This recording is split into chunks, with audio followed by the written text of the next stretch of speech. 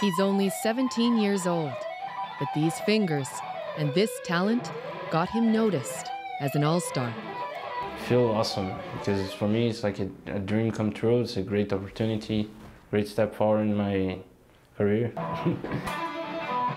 Born in Brazil, Gabriel Mignot first discovered the magic of music at age 7 after he picked up his dad's guitar.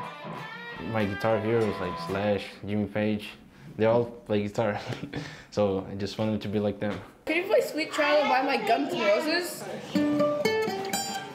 Mignot moved to Canada 2 years ago.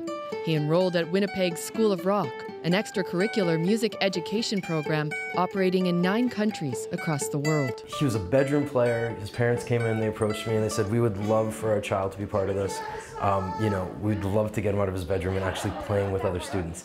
In February, Mignot auditioned for the school's international music tour.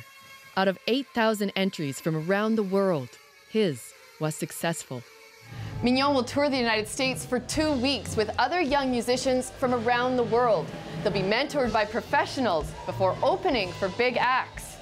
Where they're playing various House of Blues venues, the Knitting Factory in New York, Red Rocks Amphitheater in Colorado, all over, and then all meeting up at Lollapalooza in Chicago. Before they leave on tour in July, Mignot is paying it forward, teaching young students. I will meet new people, make new friends, make networking. Do what I like, which is to be on stage, play music.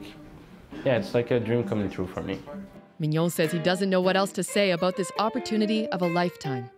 But his music, well, that speaks for itself. Erin Broman, CBC News, Winnipeg.